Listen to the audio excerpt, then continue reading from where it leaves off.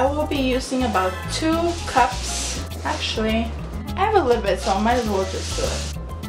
It's almost 3 cups. Now I'm gonna be mixing a couple of different types of nuts. I have walnuts, cashew, and pine nuts, and I'm just gonna put them in a little food processor to grind them all up.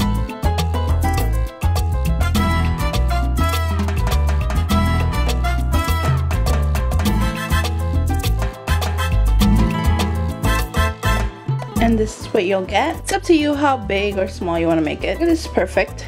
I don't mind big chunks though, so it doesn't matter.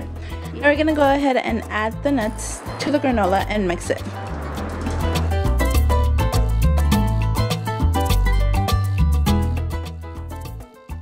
Once you mix it a little bit, go ahead and add a little bit of sea salt.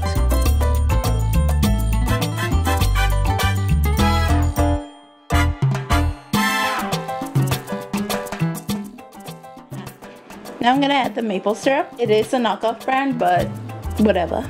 It still works. I'll make sure to put down below the exact measurements of this. Right now I'm just eyeballing it.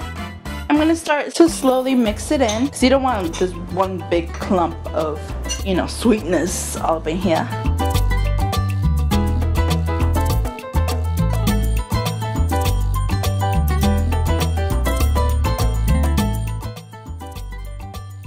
You're gonna set your oven to 325 degrees.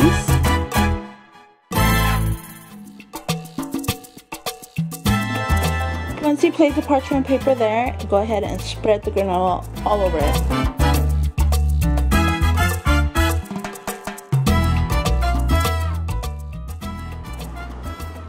Now just simply go ahead and put it in the oven. So after 10 minutes, go ahead and stir it.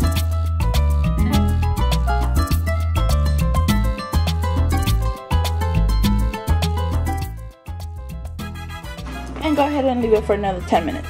And so now I'm gonna take it out. Well, let's turn it off first. As you can see, it's kind of a little toasty. It's a little roasted. Well, I like it that way. So now I'm just gonna let it cool down, and then I'll show you how I start. I'm gonna go ahead and mix in some dried cranberries. The best way to store the granola is in mason jars.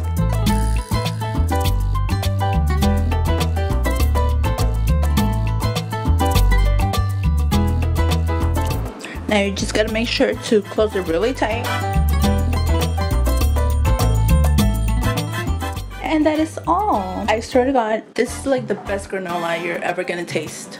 I usually don't add cranberries. Start without that and then add blueberries, which is just so good. So hopefully you enjoyed this video. Hopefully you try this recipe. Let me know how it goes. I swear you will not regret it. I'll see you in the next one. Bye.